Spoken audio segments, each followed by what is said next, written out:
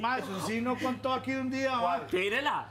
Mae, dicen que al estadio Pérez de León llegaron 2 gringos un domingo. Ajá, pero esa es verídica, mae. ¿Ah, que sí se la saben? ¿Ya la contaron? Verifica. ¿Ya la contaron? Pero si lo va a quemar, salúdelo primero. Saludos, sí, porque aquí saludan a los males Aquí hay que primero. saludar Sí. primero cuando va.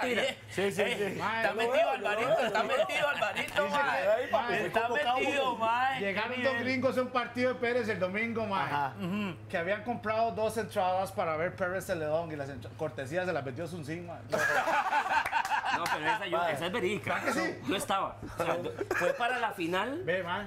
Pérez a prisa. Ajá. Estábamos Margarita comiendo. al Chile que se muera la abuela Alonso. No. Oiga, Oiga, estábamos tomando el café de la tarde para ir al partido de una noche y entran dos gringos, 2 señores. Pregunta en inglés, ¿ustedes qué son? Y se levantas un cinte de una, como con resorte, ¿no? Representante. Sí, no, somos un equipo de fútbol, vamos por una final hoy, y nos ve y se lo lleva cuando veo que va con los 2 gringos para allá. La típica, Zoom, ¿no? y uno lo llama y le dice, Eran tranquilo, 5 minutos y venía de vuelta Zoom. Listo. ¿Listo qué, huevón? Ya les vendí entradas. Pero usted tiene, güey, las de cortesía. Le sacó como, vean, no es paja, le sacó como $80 a cada entrada. qué bárbaro.